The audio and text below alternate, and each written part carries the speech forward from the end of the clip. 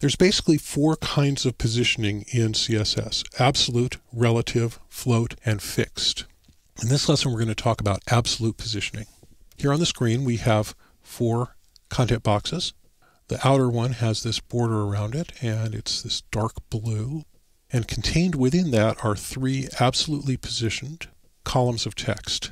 Each of these is a different color for illustration purposes, and they're positioned using absolute positioning. So let's take a look at that in the source document. Here we have an XHTML document, and here's our content boxes in the XHTML. The outer box is this outer div, and contained within it are three boxes with text in them. And these are named first, second, and third, and the outer box is named outer, and this is with ID selectors. So here's the CSS, and in this case we've put it inside the document in a style container.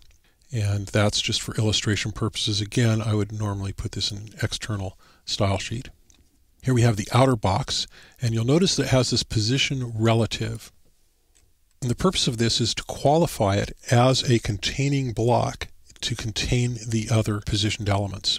Absolute positioning requires a containing block. If you don't provide it one, it will use the outer block of the document, the outer border of the window space in your browser will become that containing block.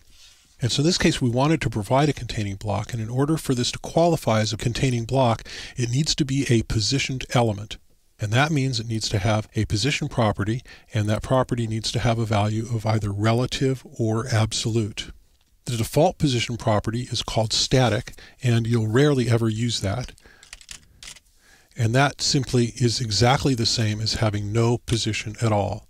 So if I save this and reload this document, you'll see that these positioned elements will now be positioned relative to the outer frame of the browser.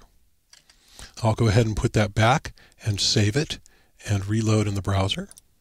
And there we have it. So in order for this outer block to qualify as a containing block for positioned elements, it needs to have this position relative, or it needs to be position absolute. We're using position relative here because if you use position relative without any actual positioning, in other words, it doesn't have a top or a left property, that makes it behave the same as if it had no positioning, but it still qualifies because it has this. It makes it qualify as a containing block for the absolute positioned elements. Now the absolute positioned elements here, we have three of them, and they have a top property and a left property. In this case, they're both 0. In the second one, the left is 250 pixels. In the bottom one, the left is 500 pixels. And this positions them absolutely relative to the containing block. So the word absolute simply means that the coordinates are absolute relative to the boundaries of the containing block, but they're still relative to that reference point. The containing block provides reference points for the absolute positioning. Each of these elements is exactly 250 pixels wide. We've provided a width of 220 and a padding of 15 pixels all around. So if you add up the left and the right here, you get 30 pixels, and you add that to the 220, you get 250 pixels. So the total width of the element is 250 pixels. And so I've positioned the second one 250 pixels from the left boundary of the containing block, and I've positioned the third one 500 pixels, which is 2 columns over from the left boundary of the containing block, and that's what gives us this positioning here. So we have 0, we have 250 pixels, and we have 500 pixels. This gives us this absolute positioning. So there's one more thing I want to show you. If I move one of these blocks, I'm going to move the middle one over 50 pixels here. I want to show you what happens. Make that 300 pixels over from the left boundary, and I'll save it and reload. And you'll notice that now this right part of it is no longer visible because it's hiding under this third block. The reason for this is the order in which they happen in the XHTML. Because this second block is before the third block, it is actually underneath it in that third dimension. It's a two-dimensional document, but there is a phantom third dimension called the z-index, which is the property that defines which elements will appear above other elements if they happen to overlap. If I were to move this block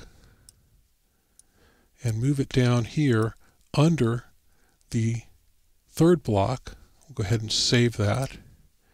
Because they're absolutely positioned, it'll still be in the same place, but it will now appear over this element on the screen.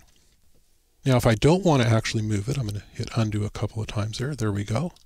Instead, I can specify a z-index.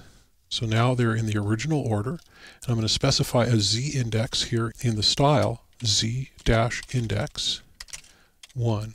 Any z-index will work because the other ones don't have one, so that puts them in the 0 z-index. I'll save this and reload, and now it's still over it. And if I take that out, you'll notice it'll go back to behind. Go ahead and reload over here, and now it's behind. So you can specify a z-index, and if you specify a z-index for all of them, you can actually control what's in front of what. The higher numbered z-indexes appear in front of the lower numbered z-indexes. So that's absolute positioning, and those are the things that you need to know about it in order to use it in your documents.